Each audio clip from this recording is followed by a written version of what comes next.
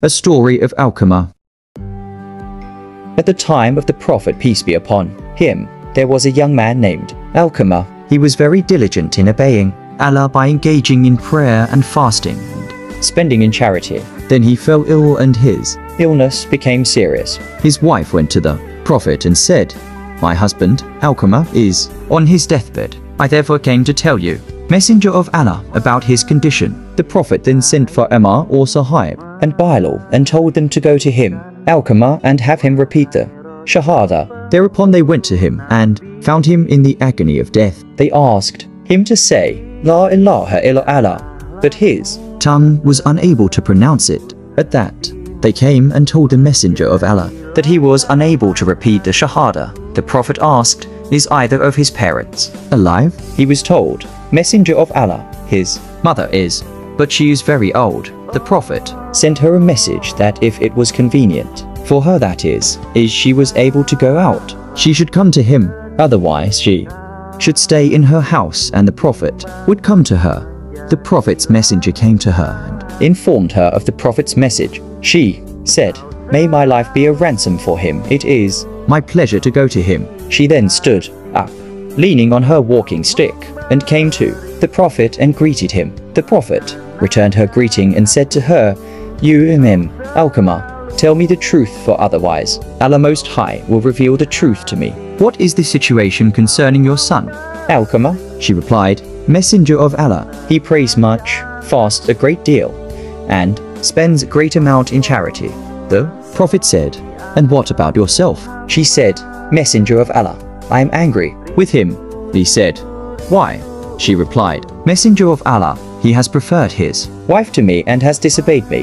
Then Allah's messenger said, You Alqamah, surely your anger has prevented Alqamah's tongue from pronouncing the Shahada. He then turned to Bilal and said, Bilal, go out and collect a quantity of firewood. She said, Messenger of Allah, what do you plan to do? He replied, I will burn him in front of your eyes.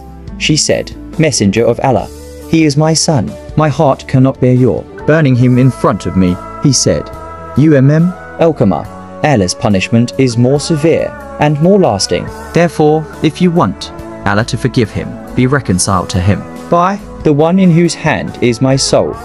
The prayer, fasting, and spending in charity, which he has done, are of no benefit to Alqamah as long as you are angry with him. Thereupon she said, Messenger of Allah, I call upon Allah Most High and his angels and the Muslims who are present to be my witnesses that I am pleased with my son. Alqamah, Allah's messenger said, Bilal, go to him and see whether he is now able to say La ilaha illa Allah or not. It may be that Alqamah is saying something for my sake which is not in her heart. Thereupon Bilal went, and while entering the door he heard Alqamah saying, La ilaha illa Allah. Concerning this, Bilal remarked, It is surely true that while Alqamah's mother was angry with him, his tongue was tied, and now that she is pleased with him, his tongue is freed. Alqamah died the same day.